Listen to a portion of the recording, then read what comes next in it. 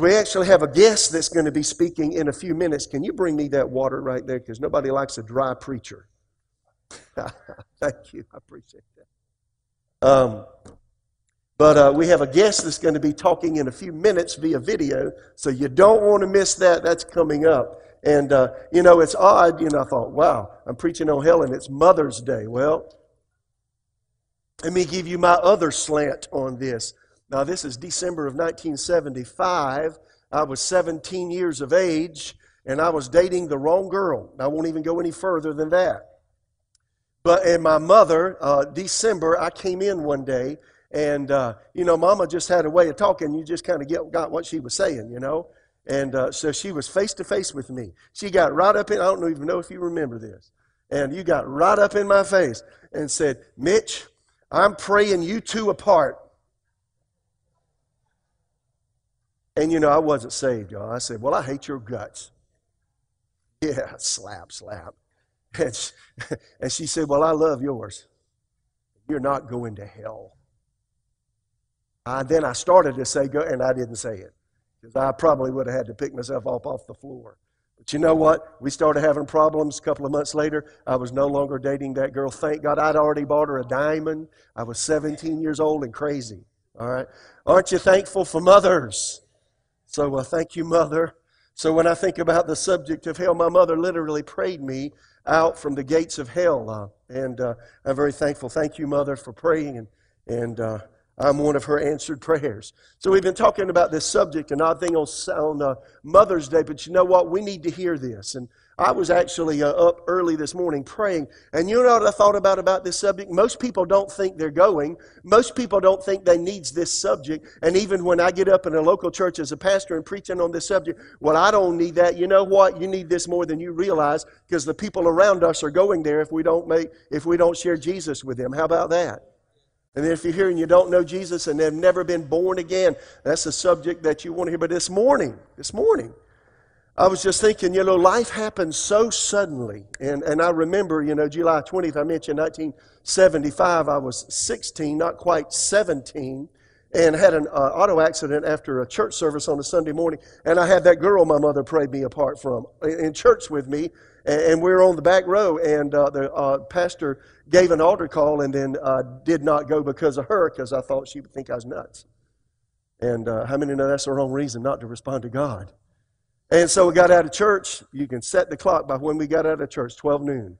And 12:05, I'm heading down the road past the college.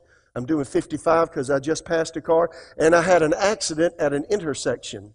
When I had that accident, I hit a red Volkswagen Beetle with 6 guys in it, and it turned over on its side, and I jumped a ditch. My girlfriend, she almost went through the windshield. And when I came to, she was in the floorboard. But during all that, reason I said that was, when that happened, I don't know how the human brain works, but all I can tell you is my whole life flickered before me. Just like that. Everything I'd ever done. Everything I'd ever said. And I knew right at that moment I was not right for eternity. I thought that I was going to die and go to hell that day. And I'll never forget, I came from the church I was in, and the pastor, one of the last things he said, you may never have another opportunity to get right with God. And he pointed his finger and said, you may go to hell today. See, first thing, I saw all that stuff, and then I saw him pointing his finger. And then I noticed I wasn't dead yet. I want you to know life happens suddenly, y'all. You hear me? I was in another scrap in 2004. I was in my car going to church early one morning, and it had rained. Not a slow rain. A Noah Ark flood rain all night long. And man, you wake up and it's just pouring all night, just pouring. And I didn't realize that Tulsa, Oklahoma, where I lived, has flash floods. I get in my car to be at work early. I was going to get there about 5:30, or actually 5 o'clock. And so I'm tooling down the road, and before you can say scat, I can't see my headlights because they're underwater, and I look to my left, and water is all the way up to the rearview mirrors on my car. Now ask me if I got scared. Well, I just said that to say I wasn't scared I was going to die and go to hell, because I was going to heaven at that point. But I'm just saying life happens quickly. And if you're not right with God, how many know quickly comes quickly? And quickly comes unassumingly. and quickly comes when we least expect it. And I've had people over the years who have told me, friends of mine, well, I'm not going to hell. I've got plenty of time. Some of them, I hate to tell you, I think just may be there because they planned on repenting, but they didn't have time because suddenly came. How many know it's important to be ready? So I'm talking about the subject of hell because it's rarely mentioned today. It's something that we need to mention. Some portions of the church seem like they almost need to apologize for this blot on God's character that He created this place called hell. Well, hell wasn't created for humans. Hell was created for Satan and his angels when they fell from heaven after Lucifer disobeyed God, if you read the Scripture. How many understand that? But why do men and women go to hell? Because there's no other place for them to go in the universe. If we die as eternal spirit beings, made in the image of God, who will never cease to exist, we die without Christ, we die without the new birth, there has to be somewhere in eternity for us to go. There has to be, or otherwise, these deceitful, wicked personalities of ours would demoralize the entire universe. Think about criminals, the criminals of the ages that you've read about in history books. Think about them. Once they die, if they don't meet Christ, they go into eternity. Some people are wicked and they want to hurt people. What if that malevolent personality was allowed to just roam about the universe at will, doing whatever that personality wanted to do? God could not have that.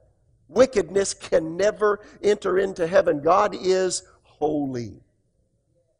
People don't realize that today. He's more than just a Santa Claus in the sky. No, He's a holy being who loves us so much that once we sinned, He knew there was a huge problem. He knew once we sinned, we couldn't go to heaven. He had to do something else. So He had to allow us to go to that place not created for us because there was nowhere for us to go. But He loved us so much, for God so loved the world. He loved us so much that He sent Jesus, the second member of the Trinity, from heaven, who had fellowship with Him from eternity past. And Jesus came and lived in a human body just like we live in, faced every temptation that we face, goes through every grueling thing of life that we experience. Everything that we experience, He experienced. Scripture says He was tempted in all points like as we are, yet without sin. He gave us a moral compass. He showed us how to live the life, but He lived the life for us. And the really cool thing was, we'll find this out next week, Jesus literally lived to die. For this purpose, the Son of God was manifested, that He might destroy or undo the works of the devil. The thief comes to steal, kill, and destroy. I've come that you might have life. How many hear me? And when Jesus died in our stead, in our place. The soul that sins dies. Jesus died not because He sinned, but because He assumed our sin. And when Jesus died, paradise was not heaven. Paradise was the righteous side of hell. We'll look at it next week. Jesus went to hell for us and did the time that we should spend in hell for us, paid the penalty of sin for us, and then the Holy Spirit came on Him and He was raised from the dead. How about, how many know we owe a debt to Jesus? Because He gave His all for us. He paid a debt He did not owe. I owed a debt I could not pay. We used to sing the song in the 1970s. Thank God, how aren't you glad that someone paid your debt? It's appointed unto man once to sin after that, once to die after that judgment. Thank God Jesus incurred our judgment. And a lot of people say, well, how could a good God allow you? God doesn't allow us to go to hell. He lets us make a free will choice as to what we want to do with life. He's already made the way of escape, already paid the price to be free from it. If we go, anybody that goes on their own accord because they were rebellious, stubborn, and chose hell over heaven. So I want to look at a scripture today, and let's move right through this. Luke 16. Now, this is more than just a parable. Some people think this is allegorical. It's not true. It's not real. It never happened. But anywhere in the Bible where Jesus talked in parable form, He said it was a parable. He never said this was a parable. Luke 16:19, Jesus said there was a certain rich man. A certain man. That means it's more than a parable. This really happened. And this is a story of a person who transitioned from this life, two people that transitioned from this life to the next. This was under the Old Testament era. It's during Jesus' time, or before Jesus' time. Jesus tells the story. There was a certain rich man who was splendidly clothed in purple and fine linen, and who lived each day in luxury. At his gate lay a poor man named Lazarus, who was covered with sores. As Lazarus lay there longing for scraps from the rich man's table, the dogs would come and lick his open sores. Finally, the poor man died and was carried by the angels to sit beside Abraham at the heavenly banquet. The rich man also died and was buried. Now it's interesting there, both of these men died. And I had the thought this morning, I wonder if that rich man was aware that his life would change suddenly. That's how sudden death comes. I've told you before, I've been near death 6 times. All of those 6 times, it wasn't something that I was expecting. When I did drugs, they laced my marijuana I was smoking at age 14 with something, and when I lost my sight, I thought that moment I was going to die. I was having a wonderful party in time prior to that, laughing, cussing, joking with my friends. But just like that, my life changed. And friends, I was not ready. And God, it scared literally the hell out of me. I thought that day I was going there. You know, if you have a near-death experience, what you know is it's really quick, it's really rapid. And that's the reason it's a dangerous thing to say, well, I don't plan on going to hell. I plan on making Jesus Lord. That's where a lot of people are today. I'm enjoying what I'm doing. This rich man, he was enjoying what he did. He enjoyed his life. He enjoyed his luxury. He enjoyed his food. He enjoyed his clothes. He probably enjoyed everything that went around along with that during that era of time. But he wasn't prepared for what was about to happen. He died. In juxtaposition to that, here's the poor man. He had no clothes. He was haggard. He had nothing to eat. He was begging for food. And it seems like nobody was giving him anything to eat. And then he died. He wasn't prepared to die, but death came as a victory for him, as a joy for him. It led him out of some really taxing and grueling circumstances. Nonetheless, both of them. Somebody said death makes all men brothers. I don't care if you're rich. I don't care whether you're poor. I don't care if you got $1 trillion, $1 billion, $1 million dollars, or no dollars. I don't care if you live in the largest house in Raleigh or you live in a pup tent over here in the woods. When you die, everybody goes. And there's only 2 places to go. The thing that makes the difference, my friends, is the new birth. Nonetheless, here it is. And so it says here, the rich man also died. Now, I want you to notice this. I'm going to give a little commentary as we go. Finally, the poor man died and was carried by the angels. Everybody say carried by the angels. See, a believer. See, obviously, this poor man, even though Jesus hadn't come and paid the price for our sin, he evidently trusted the blood covenant. So he went to that righteous side of hell before Jesus died. And that tells you something. When a believer dies, you never die alone. There's somebody with you. Even if the room is you're by yourself in a room, the angels of God are there to carry you away. I remember when my father died, March 6 years ago in 2012. I put my hand on the back door, and my mother, usually I had to ring a little bell, but the door was ajar about 6 to 8 inches, and I thought that's unusual. My dad was in the front of the house in a hospital bed, and we knew he was about to expire. And he wanted to go. He was ready to go. He had made his peace with God. I opened the door, and when I put my hand on the door, it's an unusual experience. Right here in my ear, I heard that death angels here. I looked around to see who's talking to me. I thought, that's odd. I went through the porch, went into the kitchen. Usually my mother's there, and she wasn't there to greet me. Usually she's there. She was in front of the house with my dad. And I went into the kitchen, and she come up to me and said, Mitch, for the past 3 days, the death angel's been here. It's about to take your daddy away. Said to me. Now, how she knew that, I don't know. I guess the Lord spoke to her, I'm assuming. You remember saying that to me? And but I just heard that independent of her. I thought, that's really something. Then I had a friend some years ago in 2007 that went to heaven. He had an atheist brother. I got to make the story real short. He had an atheist brother. All of his family was in the room with him. He was about to die. He was in a hospital bed in his living room. And he had all the family, they were believers, except this one atheist brother.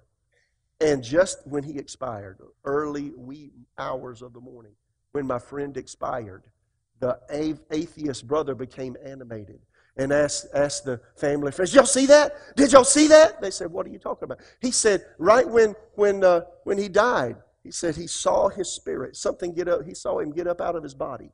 And he said he saw this being with wings come down through the ceiling, grab him in his arms. And when he took him away, one of the wings of that being hit him on the shoulder. This was an atheist. Did it shock him? I mean, you don't even have to say, did it shock him? Bottom line is, if you're a believer and you die, you don't go alone. This rich man died and was buried and went to the place of the dead, the place of the spirits of the departed dead. Wicked dead. Then in torment he was alone. He was by himself. He saw Abraham in the far distance with Lazarus at his side.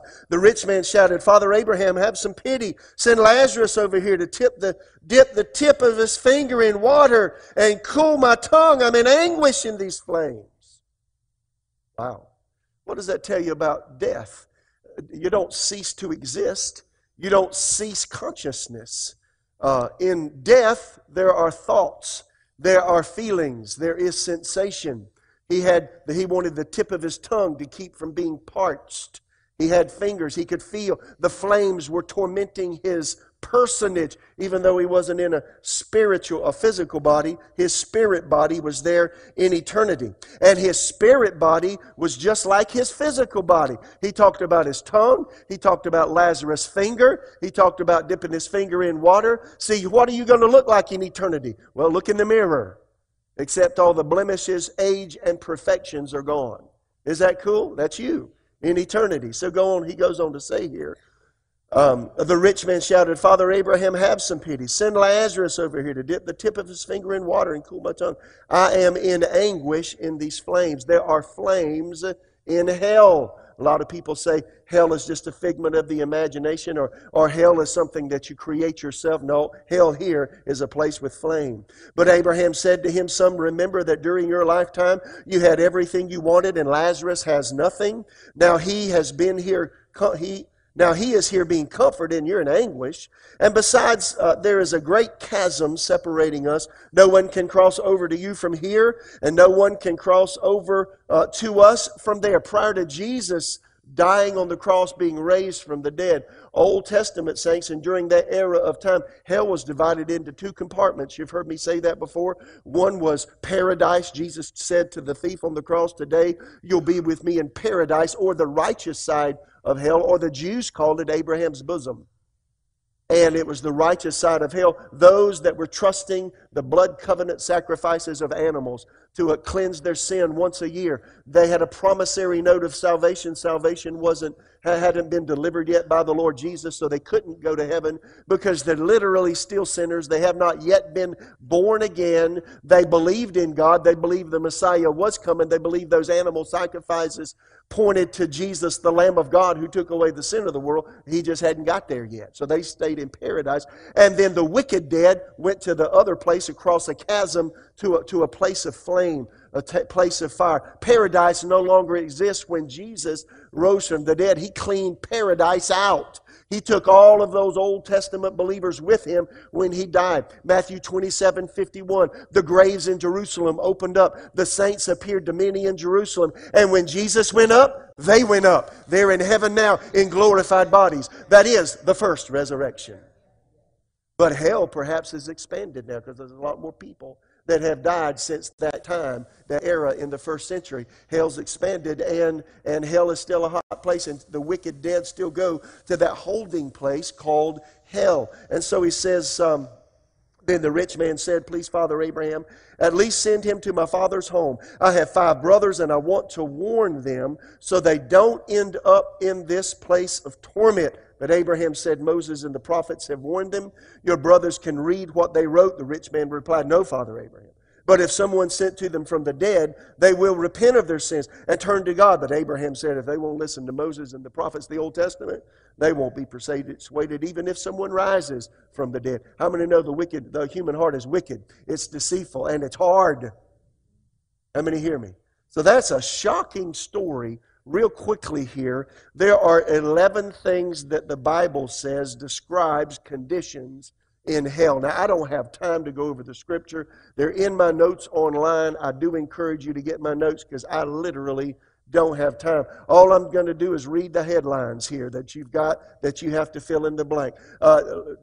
11 things that describe hell. Number 1, separation from God. 2 Thessalonians 1:9, they will be punished with eternal destruction, forever separated from the Lord. I don't know about you, but I don't like to be alone constantly. Do you? And what about being alone from the presence of God? Doesn't just last for a moment or a day, it's eternity. Number 2, hell is experiencing outer darkness. Matthew 22, then the king said to his aides, bind his hands, his feet, throw him into outer darkness where there's weeping, gnashing of teeth. 2 Peter 2 mentions this darkness. They are doomed to the blackest darkness. I don't know about you, but I don't like the dark. I've been on missions trips in other parts of the world. You don't have wonderful electricity like I have here. It goes out. When it's out, it's dark. And there are critters in the room. And those critters are looking to get on you. And I don't like critters. You don't know it, but I travel with a little flashlight in my pocket because I don't like the dark. You know what? In hell, they don't give out any flashlights. You ever been to Linville Caverns or some of these caverns and they say, we'll cut the light off? It's dark. Think about eternal darkness. Number 3, unquenchable, eternal, and unquenchable fire. Jesus said it, I mentioned a few weeks ago. If your hand causes you to sin, cut it off. It's better to enter into eternal life with only one hand than to go into the unquenchable fires of hell with 2 hands. And if your foot causes you sin, cut it off. Better for you to enter life lame than have 2 feet to be cast into hell, into the fire that shall never be quenched. Number 4, everlasting disgrace. Many of those whose bodies lie dead, Daniel 12:2, and buried will rise up, speaking of the end of time. Some to everlasting life, some to shame and everlasting disgrace. It's one thing to be disgraced for a moment or a day, but for eternity, flee it. Number 5, everlasting torment. And they will be tormented with fire and burning sulfur in the presence of the holy angels and the Lamb. And the smoke of their torment will arise forever and ever. And they will have no relief day or night. Everlasting torment is ascribed to hell. Number 6, eternal punishment. Then the king will turn to those on the left and say, away with you, you cursed ones, into the eternal fire. In verse 46 of Matthew 25, they'll go away into eternal punishment, but the righteous will go into everlasting life. Number 7, everlasting destruction. 2 Thessalonians 1, they will be punished with eternal destruction, forever separated from the Lord. Philippians chapter 3, they're headed for destruction. Matthew 7, enter by the gate, narrow gate. Wide is the gate, broad is the way that leads to destruction. Romans 9, by the same word, the present heavens and earth are stored up for fire, being kept unto the day of judgment and destruction. Hell's talking about destruction. Destruction of all that is good, all that is beautiful, all that is fair, all that is right, all that is good, and it goes on in eternity. I don't like this one. Number 8, eternal maggots. Your eye causes you to sin, gouge it out. Better to enter into the kingdom with one eye than have 2 eyes to be thrown into hell where the maggots never die. I'm going to tell you, this is really gross. I was a little boy. I've never even told my mother this one. She let me go for a walk in the woods. I was about 8 years old, and I took this left turn down a dirt road, and I was going around this corner into the forest, and I heard something. I heard flies flying. Zzz. I looked over, here's a dead bulldog, and guess what was seething in the... I won't even go there anymore. How would you like that for eternity, friend? That's bad, bad. The wrath of God is hell. Because you're stubborn, refuse to turn from your sin, you're storing up terrible punishment for yourself, for a day of anger is coming when God's righteous judgment will be revealed. And so again, he will pour out, verse 8, his anger and wrath, Romans 2. Number 10, retribution, punishment proportionate to the evil a person does. Revelation 22, look, I'm coming soon, bringing my reward with me to repay all people according to their deeds. So the punishment in hell is commensurate with the crimes committed. It's really interesting. Don't have time to go there. Then lastly, the second death. Then death and the grave are thrown into the lake of fire, and that is the eternal resting place, the Bible says, of the wicked dead. This lake of fire is the second death. And anyone whose name was not found recorded in the book of life was thrown into the lake of fire. Revelation 21, but the cowards, unbelievers, corrupt, murderers, the immoral, those who practice witchcraft, idol worshipers, all liars, their fate is the fiery lake of burning sulfur. This is the second death.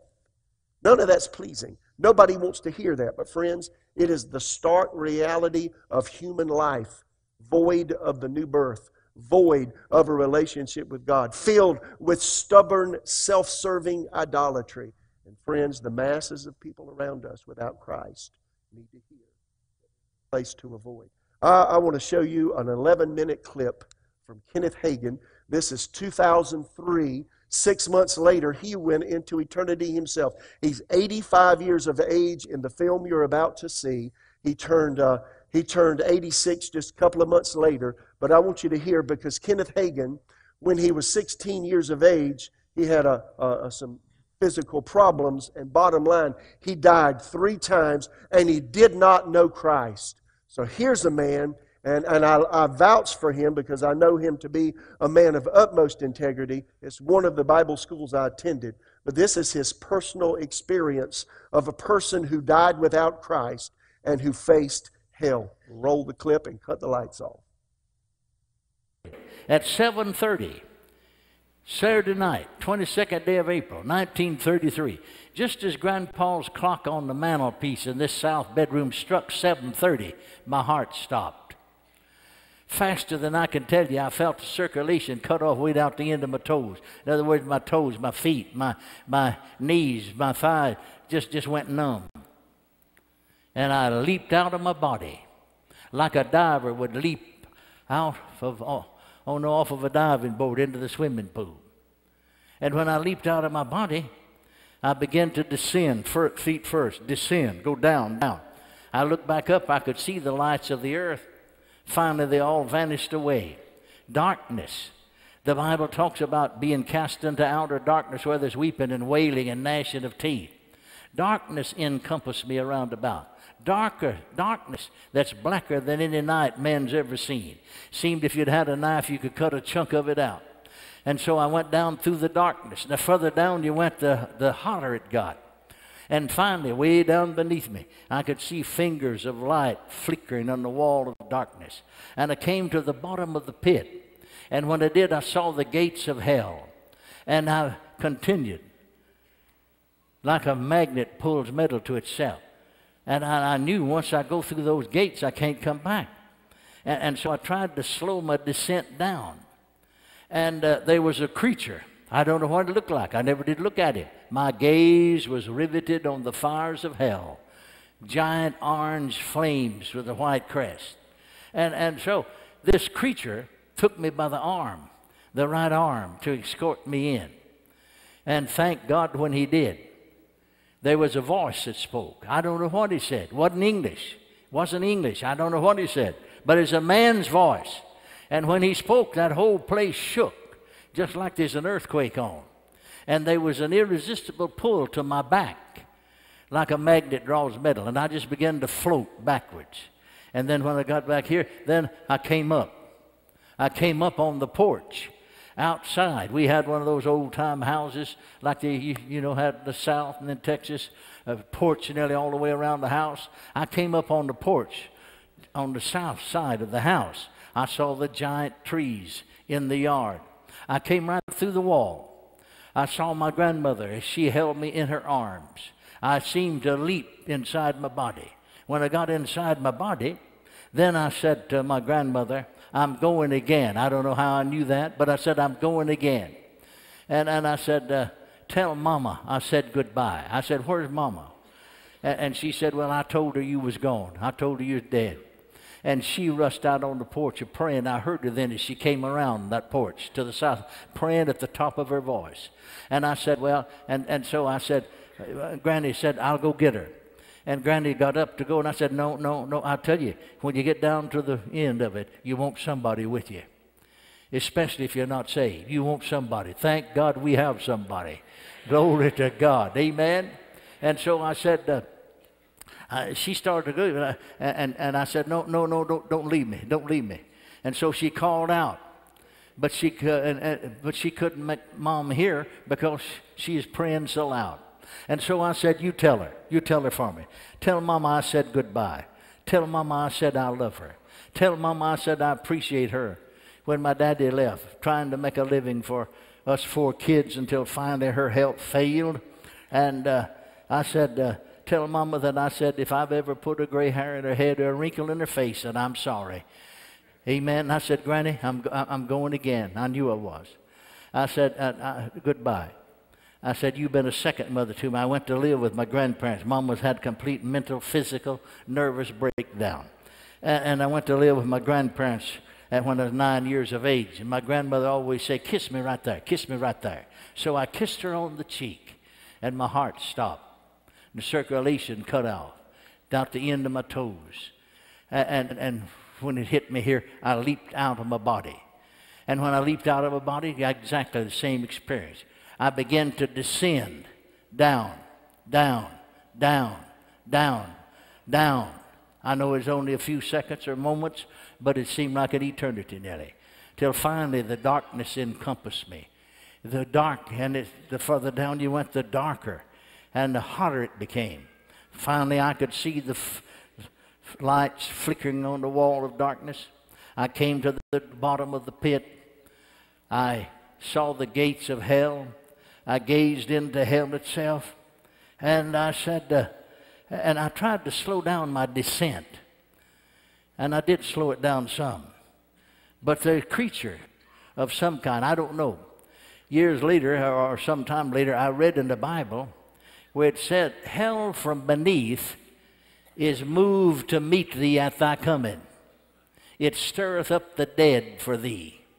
Isaiah said that. Well, I saw that. Hell from beneath was moved to meet me at my coming. And so that creature took me by this arm, right arm, to escort me in. I'll talk more about that later. And so when he did, though, thank God, that voice spoke. I don't know what he said. It was a foreign tongue to me.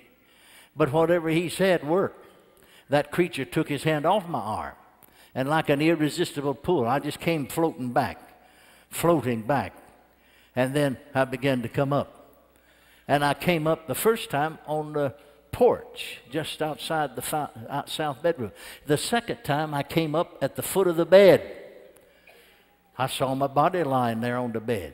I saw my grandmother, she held me in her arms. I seemed to leap from the foot of the bed inside my body like a man would slip his foot inside of his boot in the morning time. And then I said to Granny, you know, we said out in the world, we said the third time's charm. I said, I'm going again, the third time charm, I won't be back. She said, I thought you wasn't coming back that time, son. And so I left a word for him. I said, tell Grandpa, I appreciate him giving me a home when I had none. Tell Grandpa goodbye. I left a word for my older sister, my older brother, and my younger brother. And my heart stopped. And I leaped out of my body. And I began to descend down, down, down, down, down, down, down, till the darkness encompassed me round about. Darkness is so dense you couldn't see your hand if there's 1 inch in front of your eye. And so, up till now, some way or another, I didn't realize this is real. I thought this an hallucination. And so, I knew, you know, in the world we say the third time's charm. And I'd said to Grandma, I won't be back this time. And so in the darkness, I literally screamed. If I could do it like I did it, I'd almost scare you out of your wits. But I literally screamed, God! God! I belong to the church. I've been baptized in water. I'm trying to tell him I'm going the wrong direction. Amen. I shouldn't be. And I was scared because I thought I'm not coming back this time. And I've already got a glimpse of hell and what it looked like. And so I said, there's no answer. Only the echo of my own voice in the darkness. You ever been in a cavern like Carlsbad Cavern, for instance? I've been there. And you cry out, you know, and your voice will echo across the chasm. My voice only came back to echo me. God, God, I've been baptized in water. And so the second time I cried a little louder. God, God, I belong to the church. I've been baptized in water. No answer, only my own voice. Third time I literally screamed, God, God, I belong to the church. I've been baptized in water. And I came to the bottom of the pit. I gazed through the gates of hell. They pulled me. I'm floating that direction. That creature took me by the arm to escort me in. But thank God, that creature took me by the arm the third time to escort me through those gates. I was going to put up a fight if I could. But thanks be unto God, that voice spoke. I don't know what he said. It's a foreign language to me. But whatever he said, I'd say maybe he spoke 10 or 12 words. But whatever he said, that creature took his hand off my arm. And there was an irresistible pull, like a magnet draws metal to itself, to my back. And I come floating back, like you'd float in the air, you know. In other words, a whole lot like those astronauts walking in space. And then, when I got back here, then up. And I was came right back through the darkness again before you begin to see the lights. So before I could ever see the lights of the earth, I began to pray. See, the inward man's a real man. Amen. The spirit man. I began to pray and ask God to forgive me and ask God to save me. And I came up beside the bed. The only difference between all three experiences, once I came up on the porch, other time I came up at the foot of the bed, and this time I came up right beside the bed. Leaped inside my body. I got inside my body, my physical voice picked up my prayer right in the middle of a sentence. But they tell me that me and Mama prayed so loud that we blocked the traffic 2 blocks away. Just piled up. But folks, I guess, thought somebody's dying. Well, it was.